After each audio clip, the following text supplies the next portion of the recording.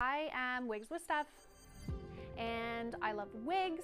I have a dog, I have a family, I have a daughter, she's 6 months old, and yeah, I just have a passion for wigs. It's nothing that I ever thought about doing. It's not like I woke up one day and I thought, hey, I'm going to go online, start a YouTube channel, start an Instagram channel, and start talking about wigs. That's never what it was. It was just, well, I did wake up one day, but I was very pregnant. I was pregnant with my daughter, Violet.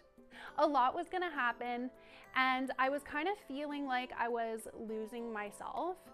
And I should also mention, I was not out of the wig closet yet.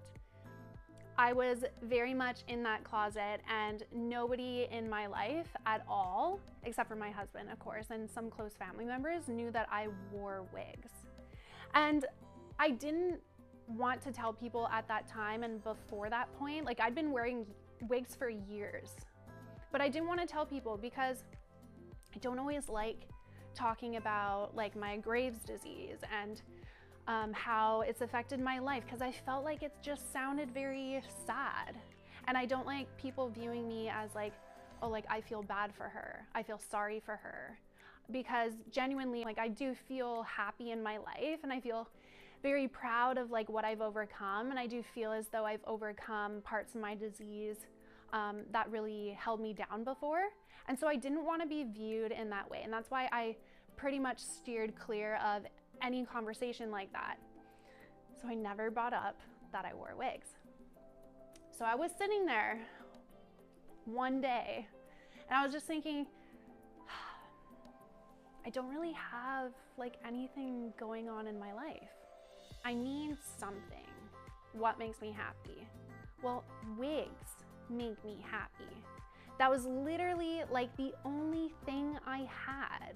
And that might sound like really weird to say.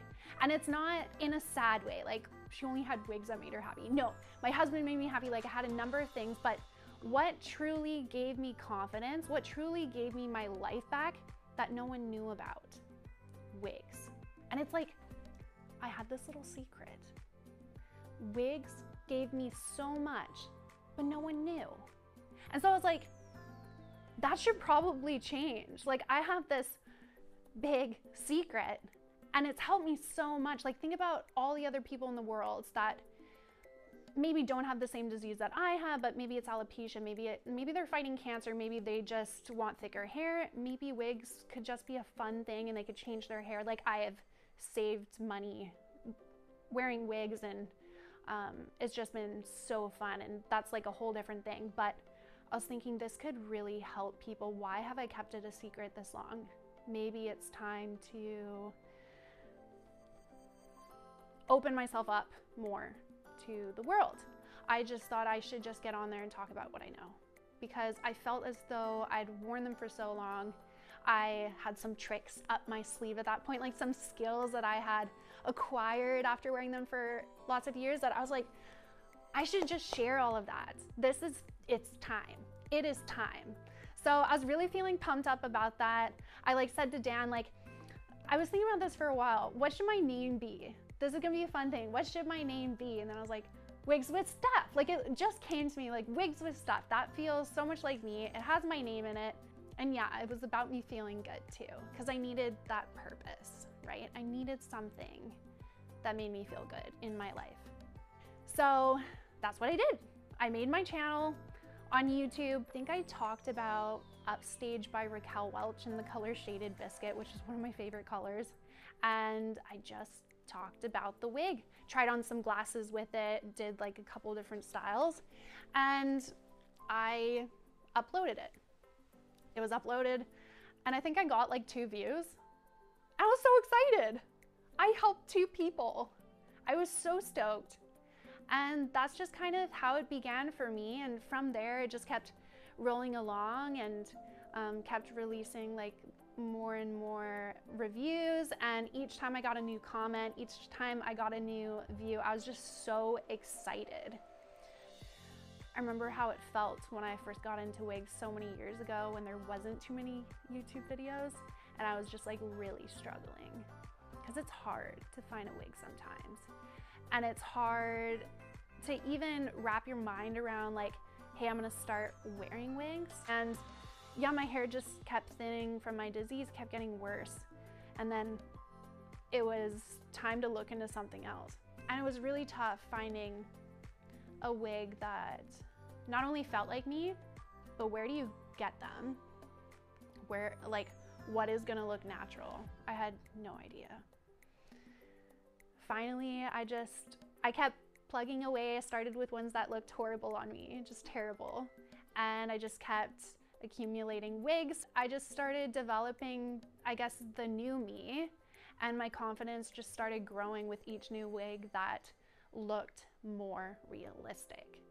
But even the first one I put on my head that did not look realistic, probably to every single person I walked by, it made me feel so much better because suddenly there was healthy hair on my head. Massive change. Not gonna cry. So yeah, that's kind of what got me into wigs.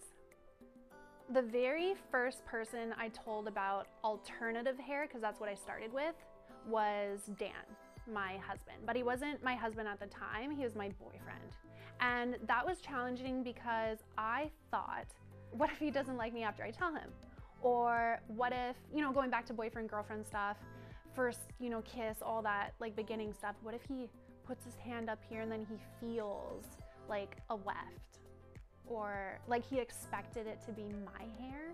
So there were a couple moments, and this is what I learned, and I can give advice because I experienced this. What I found was the very, very best way was to essentially bring it up when they compliment you. Because usually it happens if you're dating someone, they're gonna say something because they wanna get you to like them, right? So obviously at some point they're gonna say, oh, hey, you look really good tonight, or when they take you out for lunch or dinner. Or did you just get your hair done? Especially if you're wearing wigs, you're likely changing it up. Hey, I like your hair tonight. Thank you. It's a wig. And they might just be like blown away at first. What do you mean it's a wig? Yeah, I wear wigs. I have 15 wigs. They're different colors. It's so much fun. I get to look different almost every day.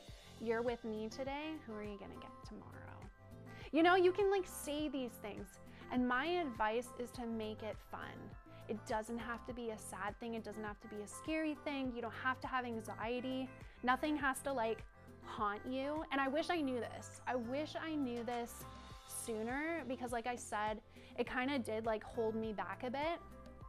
But after I figured that out and went with it and really dived into that, there is nothing I couldn't wear.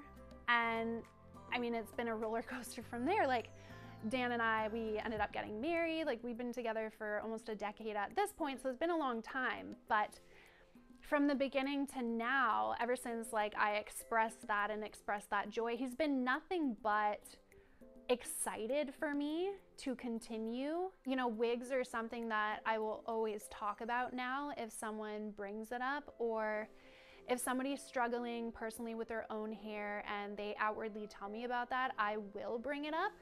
I will just kind of say it as like, I can relate, I've struggled with that too, and hey, that's why I wear wigs. Typically, when I respond like that, they're like, really, thank you for telling me, I had no idea you struggled with hair loss or still struggle with it, and I also had no idea you wear wigs. Wow, where did you get that wig? Maybe I should try one. YouTube was my big announcement to the world, and that's how.